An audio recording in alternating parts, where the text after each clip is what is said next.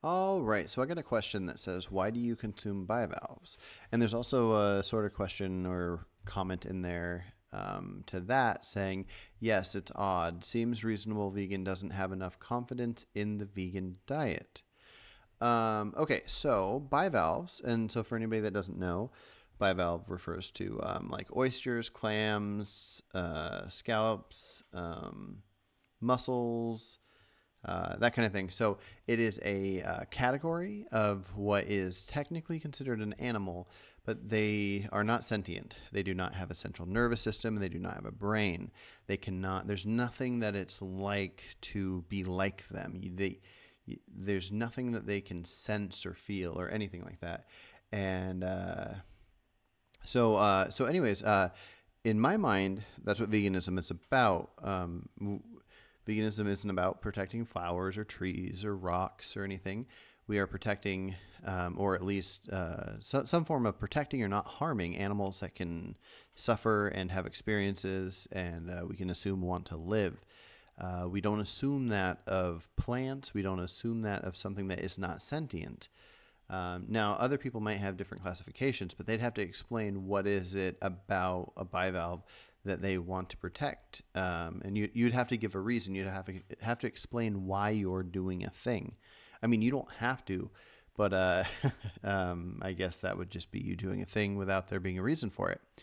Anyways, similar to if a sunflower someday evolved to have sentience, therefore it felt pain and didn't want to be harmed, then a vegan would start not harming sunflowers. So same thing would go for something like a bivalve. If it's found, like right now it is thought of as not being sentient.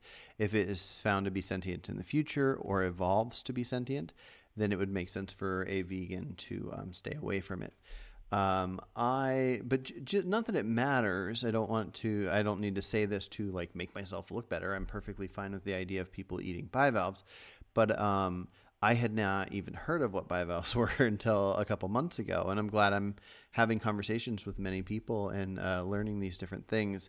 It turns out a lot of vegans eat bivalves because they're not sentient.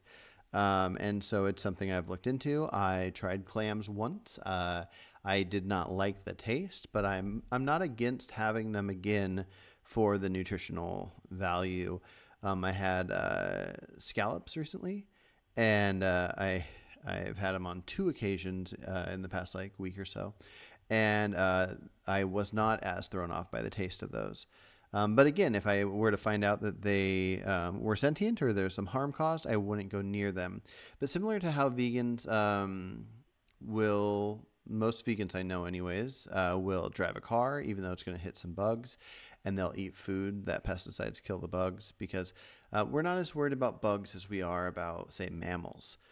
Well, lots of bugs are sentient, and they're definitely more sentient than bivalves. So if you're okay with driving down the street and letting your car hit bugs, then the only difference I could see with the bivalves is you're intentionally getting the bivalves where you don't want to kill the bugs even though you know you might hit them. Now I'm not worried about it. I'm vegan. I don't eat animal products at all, aside from bivalves, which in my mind, they probably shouldn't even be classified as animals. I don't know the science behind it on why that would even get that classification, but I care about sentience. I'm